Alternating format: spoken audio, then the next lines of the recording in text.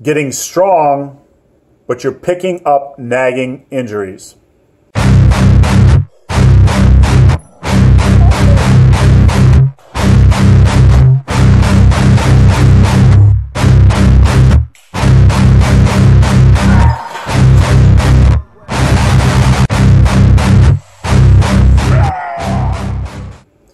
Hey guys, welcome to the Massive Iron Channel. I'm Steve Shaw. In this video, I got a question from a viewer who says, hey, I'm doing everything right. I'm building strength, I'm building muscle, I'm getting strong, but things are starting to hurt. I'm picking up nagging injuries. I want to discuss this because this is something that happens to any lifter that is dedicated.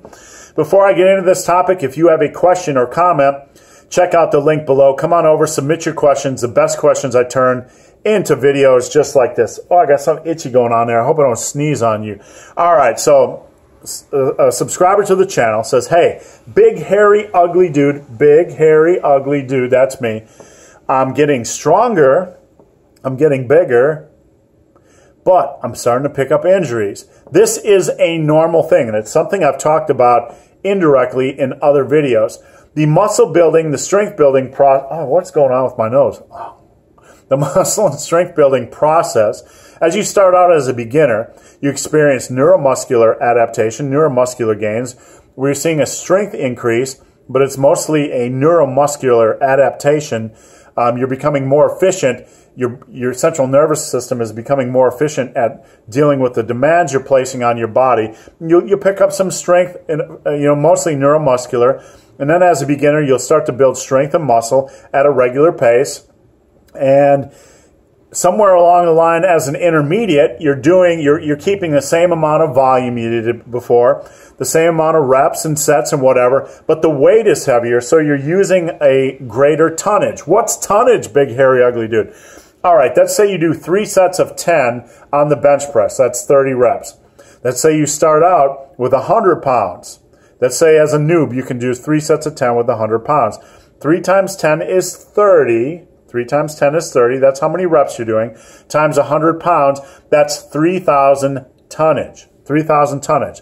Let's say over the course of a year, you move from 3 sets of 10 for 100 pounds to 3 sets of 10 for 200 pounds. You've doubled the tonnage. So you're doing the same amount of reps. When you started out, you were doing a total tonnage of 3,000 pounds. Now you're doing a total tonnage of 6,000 pounds. And if you think about that, you're putting more stress. That's like weight you're putting on your head. It's trying to destroy you. It's trying to crush you on your chest or whatever. You're doing this on every exercise you do. You're placing a greater amount of stress, not just on your muscles, but on your central nervous system, on your connective tissue, on your bones. It's going to be more difficult to recover. You can start to pick up strains and pains. So here's what the deal is. You go into the gym and you start to pick up a lot of strains and pains because you're going balls out. You just got these big, juicy testicles. These big, juicy testicles because you're building muscle and strength. You're looking like the big, hairy, ugly dude. Women or men, if that's your preference, are just falling at your knees and saying, you have big, juicy testicles like the big, hairy, ugly dude. I love you. I love you. So you're going into the gym. You're going into the gym. I'm being facetious, kids. Facetious. You're going into the gym and you're going balls out on every set. You're trying to go balls to the wall, making every set count. And you're trying to add weight. You're trying to progress. And you're starting to pick up these nagging injuries. This is the point in your training where you need to consider some sort of periodization. The alternating, the fluctuation of intensity. You could have a heavier week and a volume week, or you could have a volume week and a rest pause week. There needs to be some variance of volume or intensity. Intensity is the weight relative to your 1 rep max. So you might want to periodize or do a 4-week cycle, like something like Wendler's 5-3-1. You might want to have a heavy week and a lighter week where you do higher reps, or cycle exercise. You might do bench press 1 week and then maybe just a bench press, 5 rep sets 1 week, and then the next week you might want to do dumbbell bench press for 15 rep sets. So you're kind of cycling the intensity, cycling the exercises. There's no real exact cookie cutter template for how you do this, but it is at this point where you need to start taking the messages that your body is sending to you seriously, and you need to make training adjustments, or else you're going to pick up injuries that might take you out of the game longer. Now, it is at this point that I don't generally advocate deloads, like randomly scheduling a deload week or an off week, because, hey, I like to go to the motherfucking gym. That's what I like to do. I'm obsessed about lifting weights.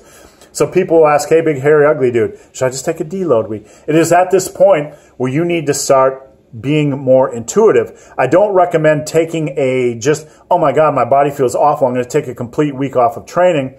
Maybe just go light for a while, or maybe start incorporating light and heavy workouts, or maybe work if something's really bad. Don't just say, I'm going to take a whole week off of training. Take an extra day or 2 or 3 and then see how you feel. When you feel good, come back into the gym. Listen to your body.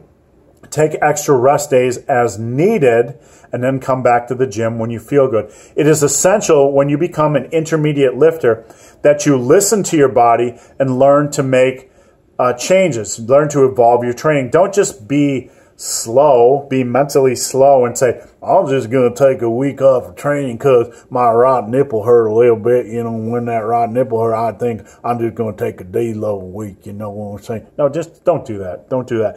Just listen to your body, make adjustments, periodize in some form or fashion, and you'll be good. So that's the bottom line. That's the bottom line. At some point, if you're doing things right as an intermediate lifter, you're going to have to listen to your training, or you have to listen to your body and evolve your training based on needs. So guys, hope this video has been of some help. If you have any questions or comments, check out the link below. If you've made it this far in this video and have yet to subscribe to my channel, please do. I'd appreciate the support. So guys, as always, thanks for watching. Have a great day. This is a different type of drive-through. When you drive to work and the proteins pull up to your window.